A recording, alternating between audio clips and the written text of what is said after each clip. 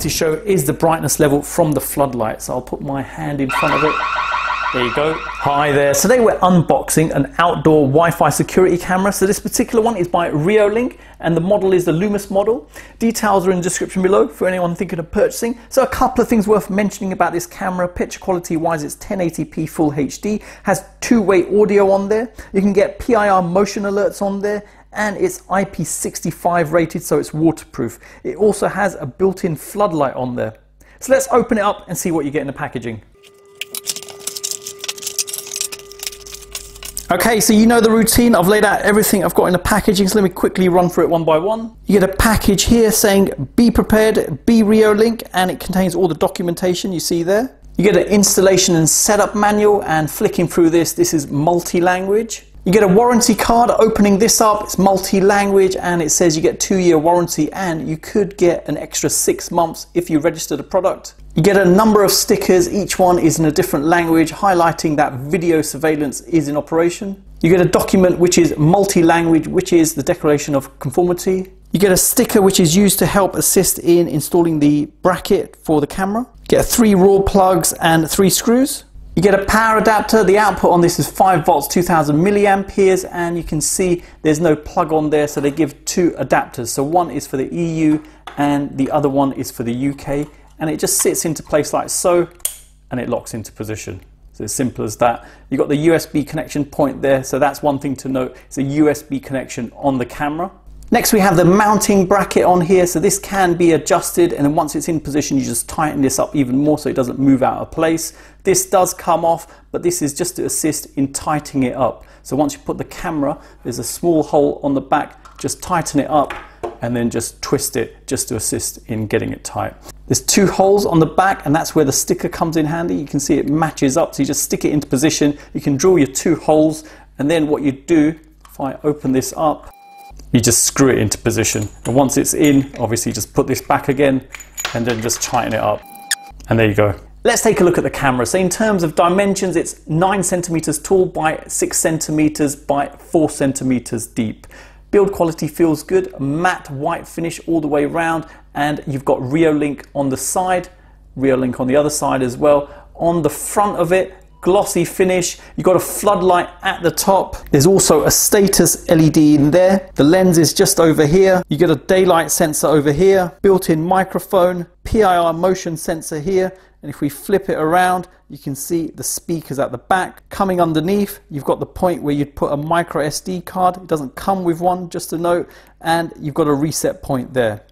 If you look at the back, there's a point where you can put the mounting bracket on, so that just gets screwed straight onto the back. And that's how it is with the bracket on. Good build quality on this, and I like the fact it's quite nice and compact. Let's insert a micro SD card. So I've got one here, 32 gig, and if I open up the cover, it just slots in like so. You just put it in until it clicks, and there you go. And then you just cover it back up again, and there you go. That's it. Let's make a start at setting up this camera. So I'm at my Android phone here. So now if I click on the Play Store, the app we're after is Reolink. That's the one. Get that installed. Once you've installed it, you'll be presented with this. And to get this going, let's click on the plus, and we need to scan in a QR code on the camera. So the QR code's just at the side here. Now let me get it plugged in. The plug's just over here. It's initializing at the moment. We just got to give it a moment until it gives a voice prompt. Please run Reolink app, add the camera and set it up. There you go. So next, let me scan in the QR code off camera. QR code scanned in. Let me select Wi-Fi not configured. Next, I'm gonna click I've heard the voice prompt. Next to that, now I need to enter my Wi-Fi password. So let me do that off camera. I've entered in my Wi-Fi password. Let me click next. And now it's gonna present a QR code, which we need to scan in on the phone. So let me do that next. Reolink app, add the camera and set it up. Scan succeeded. Camera is connecting to your router. Please wait. Go. Now I can say I've heard the voice prompt. The router succeeded. Next to that. To Reolink. There you go. As simple as that. It's connected up. I'll say I've heard the voice prompt next to that. Connection to the router succeeded. Welcome to Reolink. Now it's saying first step, create a login password. So let me do that off camera.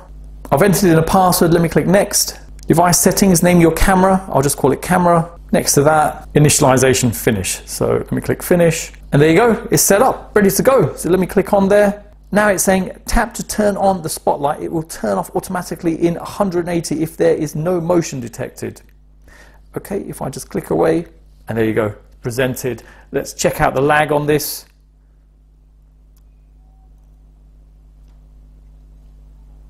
About a second, so that's pretty good. Let's quickly go through the options you have available. So let me click in the corner here, channel selection. So you can give the camera a channel name. So if you had multiple ones, you can flip between them. Day and night, clicking on here, you can alternate between automatic, black and white, and leave it on color permanently. Immersive, that's what that gives. Coming back from there, then you've got picture in picture. This is pretty nice. So you can carry on doing what you wanted to, and you could just have the camera running in the background, and again, it is live. It's not as if it's just a static picture, so that's quite nice functionality to have. And then clicking here on settings, it's highlighting enable pushes to receive alerts. So this is the push notification. So let me cancel that one, and let me quickly run you through the options you have here. Let me click info. So in here, you've got the camera name, IP address details, the model of the camera, and firmware details there. Coming back, motion detection, sensitivity, so you can adjust that level. Customize settings here. If I turn that on, between certain time ranges, you can change to have different sensitivity values. Coming back from there, then you've got motion zones. So coming in here, you can actually mark an area where you don't want to receive alerts about. So say for instance, this was pointing out your front door and some of the camera was covering your neighbor's side, and you didn't want to be alerted when they're coming in and out of the house. So literally just draw on the area which you don't want to be alerted for. If you went over, you just click on eraser and just remove some of it. So nice that you're able to do that. Coming back, camera recording. So it's on for recording. So with this feature, the camera will record video to your SD card for later playback. You've got schedule there as well, so you can set times when you want this to be recording. Post motion recording duration, so that's quite good. So after actual activity, you can have it continuing to record, and the maximum value here is 1 minute. Then you've got overwrite. Once the capacity becomes full, it'll overwrite the old footage. So that's useful to have. Obviously, most cameras have this anyway, only because otherwise when it gets full, what you're going to do, manually delete all the footage? That would be nuts if you had to do that. Now coming back, siren. So this is when you can enable the siren for motion detection. If I turn it on, you've got custom alarm sounds. So default sound selected, custom sounds, and you can record your own voice if you wanted to as well. Coming back, schedule, so you can set a schedule for the siren. So I'll demo that in a bit. Let me just carry on going through the options. Spotlight, spotlight set to automatically turn on at night, and it will help capture obviously any sort of movement and hopefully give you a clearer picture of what's happened. Email alerts, you can get an email alert if there's activity, so email settings, so you can set it up here. Coming back, you've got a schedule for this as well, so if you just wanted it during a certain period, that can be done. Coming back, back again. Notification settings, so schedule for this as well, so you can see when you want push notifications to come through. So you could be at work, not at home during the day, so you just want notifications during the day, but if you're at home in the evenings, you don't want the notification to come through, so this is ideal for that. Coming back, back again, record audio. This is useful, so if people are talking outside and you wanted to pick that up as well as motion, this is useful to have. I'll just turn that on right now. Infrared lights, so you can turn those off. So what this does, in the evening, if you had it indoors, for instance, and there was activity sensed, the infrared will turn on and the glass will reflect the infrared lights. So this is a good way of turning that off. And the other thing is about this, if you didn't want people to know that there's a camera in operation, so this is good to turn that off. Sometimes it gives a bit of an indication, or even you could use it as a deterrent really, so people know something's actually going on and this thing's turned on. Coming back, you've got the status LED, you can turn that off as well if you wanted, and then you've got delete below that. Now coming back from there, and then you've got delete below there. Now coming back to the top, you've got share, so you can share it with other people, friends or family, if they wanted to also keep and track on what's going on with the camera. Coming back from there, you've got push, so now you'll get push notifications going to this, so I've enabled that. Wi-Fi, you can change your Wi-Fi settings here. If you want to go to another Wi-Fi network, for instance, you could do it here. Coming back, Then you've got more, user management, you can add in additional users, so by default it's just admin, date and time, and then storage. If you put in a memory card, always worth formatting that, so let me do that right now. Format succeeded, coming back, you've got restore and reboot, and coming back from there, that's it. That's all the options and settings you've got. Now coming on the display here, you can see at the corner, you can see the performance of the camera, so showing the kilobytes per second, and then coming over here, you've got the floodlight coming on, so that's what it looks like. I'll show it later in the dark. Pressing the button here, this will trigger sound alarms. If I press that,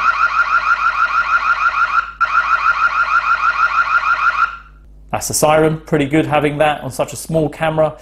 Then obviously you've got the picture coming off the camera. So you've got the on-screen display here giving the date, time, and the Reolink branding in the corner. Coming here, you can pause it, play it again. Then you've got the speaker, so you can actually hear what's going on that side on the camera.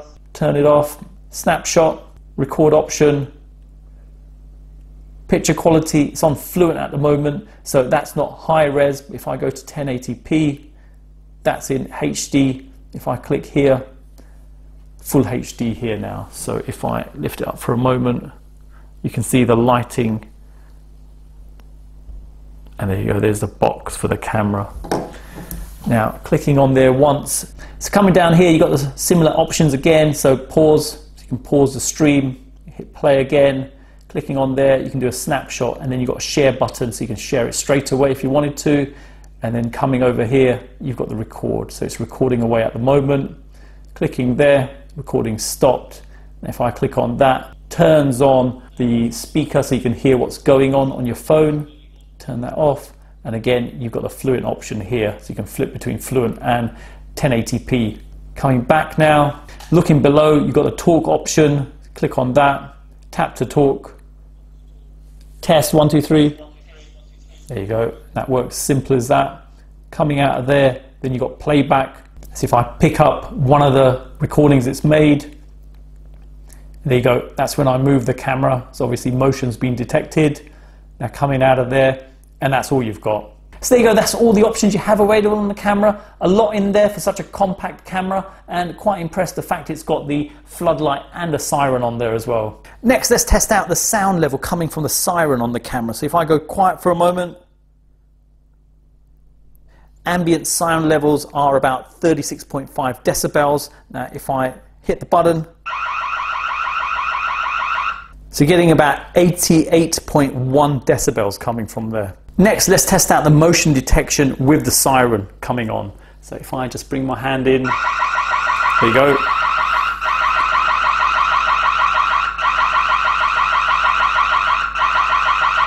There you go, stays on for a few seconds. So pretty cool functionality here. So keep in mind, if you are going to use this, you'll have to play about with the sensitivity. Last thing you want is this constantly going off if there's a little bit of activity in the distance. Next thing to show is the brightness level from the floodlight. So I'll put my hand in front of it. There you go. Motion detection coming on with the alarm and the floodlight. Pretty cool functionality. So just to show, if I go to settings, siren, turn off the siren now, let the light turn off, so I can just turn it off from there.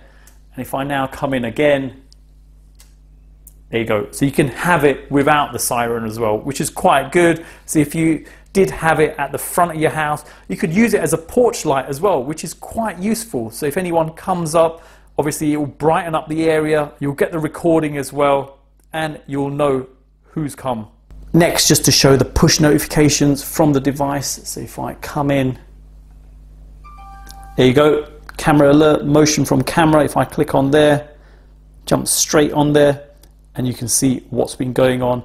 If you missed it, you can just click on playback, and then you can just cycle through what's there. So the latest one would be right at the end, which is just up here. As a pre-record as well, just to note. Should see my hand coming in, and there you go. So nice, it does the pre-record, so that ensures you won't miss anything happening, and that's one of the biggest problems with a lot of cameras.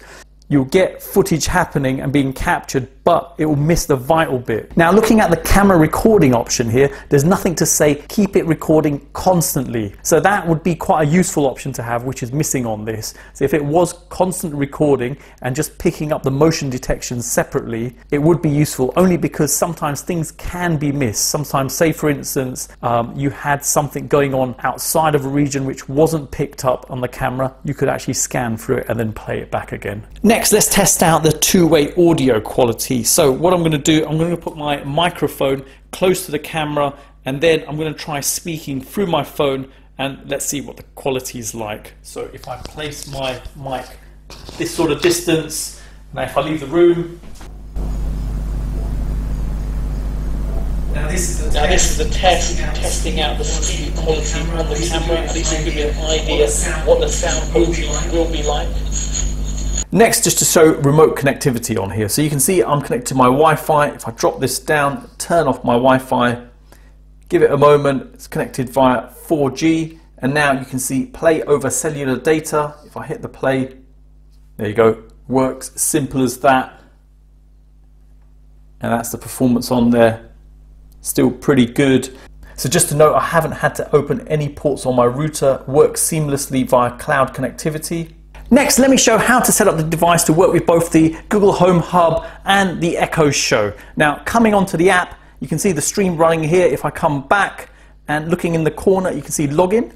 So initially, what you need to do is set up a cloud account with Reolink. So you just need to sign up. Once you've signed up, make a note of those credentials, so you'll need to use that when you're linking in the service on the Google Home, and on the Echo Show you'll need it to link in the skill. So let me enter in my password for my account off camera. Now I've entered my account details, let me click login, and you can see two options here, so devices and cloud. Now this is quite important to do initially, so if I click on cloud, then you can see smart home, go in there, and just below there you can see a camera. So this is where, if you look below, it says disable. Before, it was actually an enable button. So I've pressed it and it's enabled that smart connectivity. Now, if I come out of this and I click on the Google Home app, and to add in the service, usual thing, click on the plus, setup, and then works with Google, and you just want to search for Reolink. So you can see it there, Reolink Smart Home. I've already got one device, and that's the camera.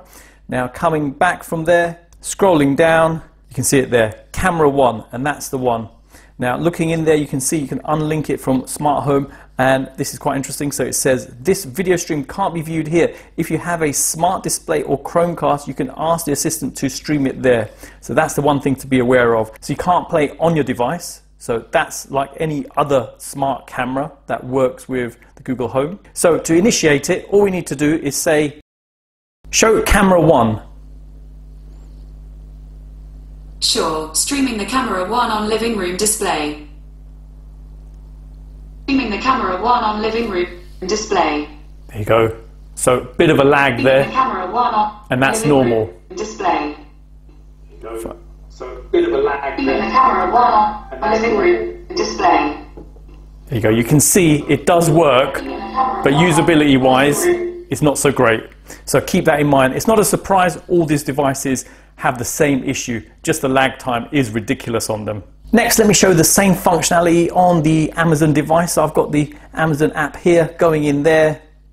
Same thing again for skills. We just want to search for the Reolink, and it's that one there, Reolink Smart Home. So clicking on that, mine's already enabled. Now coming to devices, going across, cameras, you can see it there, camera one. Now clicking on there, same thing again, you can just see the details, you can't do anything more than that. So now if I say, show camera one. Okay.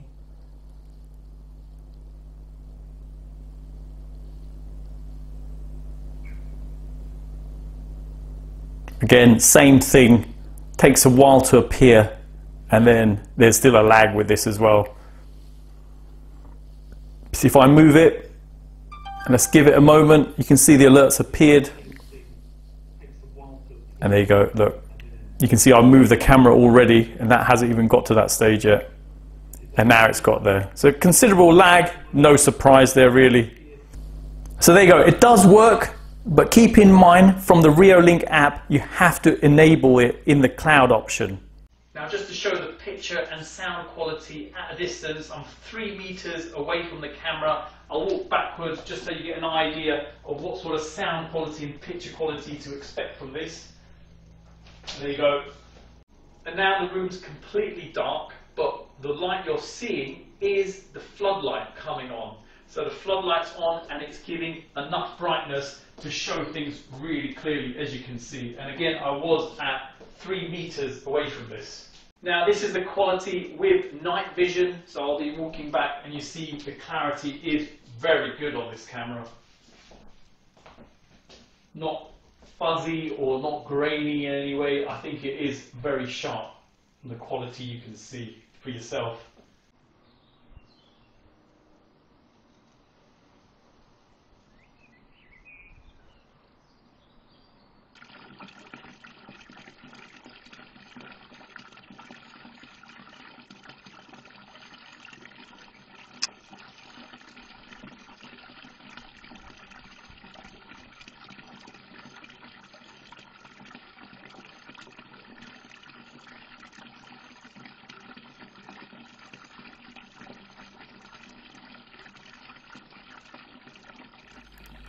Okay, so you've seen the unboxing and setup of this Wi-Fi camera from Reolink. This is the Lumus. In terms of functionality, it's very easy to set up and configure. Keep in mind it's only supported on 2.4 gigahertz Wi-Fi networks. In terms of build quality, good build quality, and functionality wise, very impressed. It's got a really bright floodlight on there and a siren too. Compact design to it as well, which is really nice. And in terms of functionality, there's a lot of functionality in there. So you've got the push notification on there. You can have the siren going off if motion's detected, floodlight going on if it's nighttime. You can have an area blanked out, so you can mask it off if you didn't want notifications for a certain region. So there you go. Hope it's helped anyone thinking of purchasing this. Really impressed with Reolink cameras. Drop me a note in the comments below. Let me know what you think of this camera. It would be interesting to know what you guys think. And even in terms of reviews, would you be interested in even seeing a whole CCTV system from Reolink? If that's the case, I'll see what I can sort out. So there you go. Details are in the description below. Thanks for viewing, and don't forget to like, comment and subscribe.